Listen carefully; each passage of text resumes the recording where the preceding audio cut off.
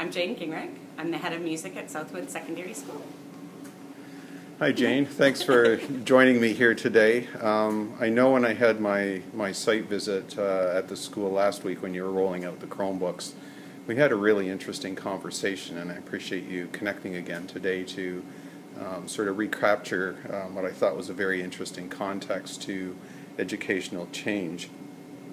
So I thought it might be interesting to, as a start, sort of revisit that conversation we had around the context of music education sort of then and now, as I recall we were talking in the hall. Yeah. Okay. So then it was very performance-based in a different way.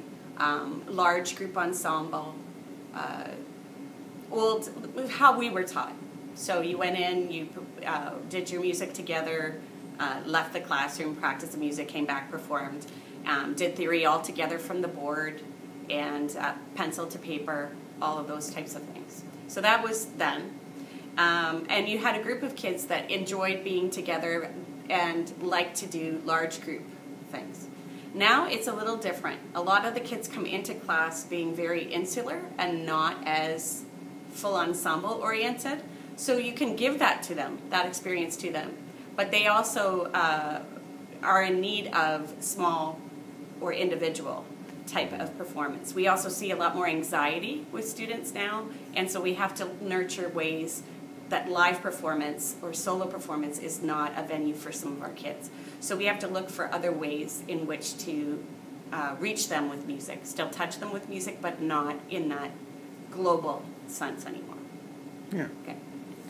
Okay, now in terms of the16 Chromebook rollout and the preparation that I expect happened last spring and chugging along towards the 16-17 school year, we recognize that everybody's in a place in terms of their own personal learning. So for you, is this something, an initiative that pushed and changed your practice, or how was that experience for you? Oh, definitely it's something that's, technology would not be the first thing I would go to in life, but I know it's a necessary thing to learn. So anytime, like I have gone to CADSA camp in the past, and I have had notation programs on PCs and on Mac and done things. So the Chromebooks are yet another way to work technology in.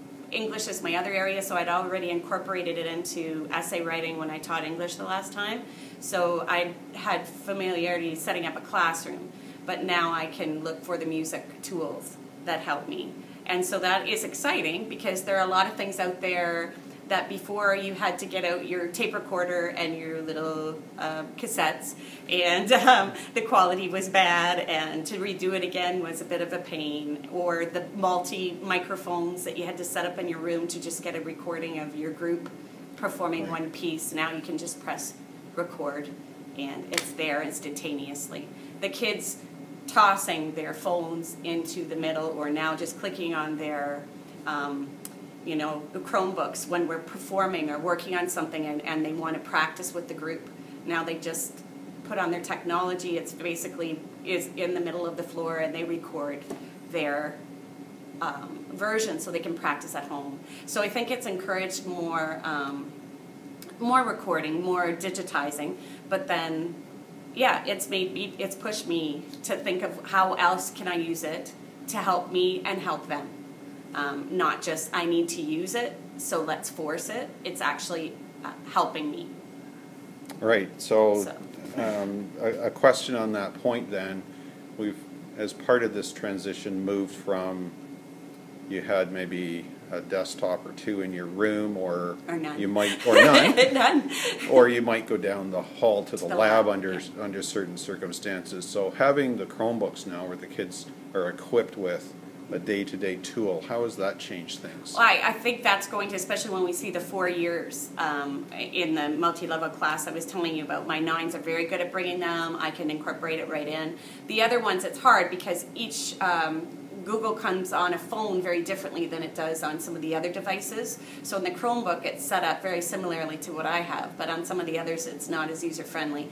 So I see it being a really good tool by the time we roll it out to all 4 years. So it's a little smattered in my class that's tiered. Sure, because you're Yeah. teaching a mixed group. I'm teaching a mixed group, Yeah. but all my 9s, it's great because everything is the same for them, and they're Right. very good at doing Okay. that. So. And how do you see the benefits of this? Well, for me, again, with the size change and the fact that not as many kids can take the option areas with all the restrictions that have been put on, and our school size is small, our program is small. And so, I got upset for maybe 5 minutes about it last year, and then I had to look at, okay, how can I make this work?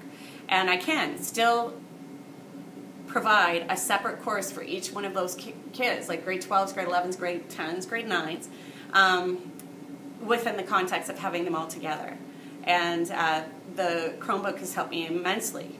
The theory lessons I've subdivided and put in each of their grades, so it's me teaching that with the help of my media tech last year. We recorded 20 lessons of theory that covers basically the beginning to the end of 12.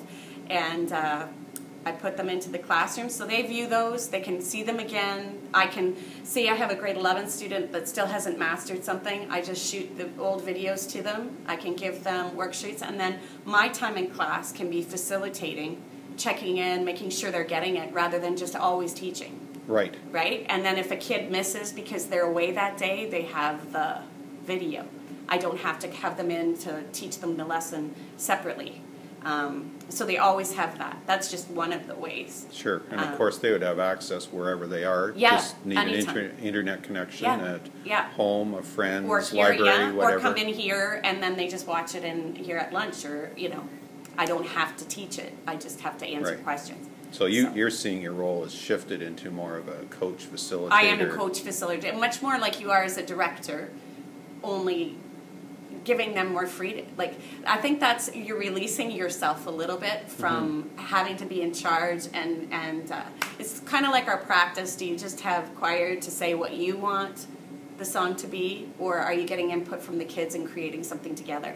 So I think, and actually teaching guitar has made me think more along the lines of being more collaborative, but I'm not quite sure. It's not the band, this is what I say, this is what I do, go, and that's it. It's less direct. Less direct. More collaborative. Yeah. Yeah. No, that's an interesting shift, and in my role, it's interesting to talk to educators that have a different subject specialties and see how they're considering that same point within the context of their particular course material. Yeah, for sure. Yeah, it's very interesting. Yeah. So you talked a lot about the differentiating, the leveraging technology, the different tool sets. Share with me again what you were doing with the accompaniments and so on. Oh, right. Okay, so each of my kids are going to have separate, like, canons or vocalises or testing material, the 9s, 10s, 11s, and 12s. And even within that, I like them to have choice. So what I do is I record the accompaniment parts. Like today we just had our vocalese for our grade 12s. I recorded the accompaniment on Vocaroo, which is on the Google free list.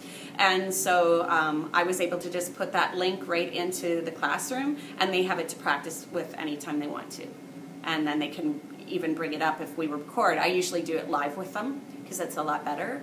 Or if they have something they record, they can send it to me. It's just the audio, or we do the filming if it's, if I want to see actual posture and things like that. But it's helped a lot in that regard because you can just lay something down and then they can take it back, because I can't be 4 places at once. No, of course, but that sets the stage then, excuse the pun, for the students then to do their own rehearsing and, for sure. or record at a moment in time they can self-critique, they can get your input. Exactly. So you are sort of providing that environment then where there's ongoing regular feedback, but more on an individual basis rather than the large group. Right, and so with the grade 9s and 10s and their vocal blog that they do for me, a vocal journal basically every week, and we just go back and forth on their progress.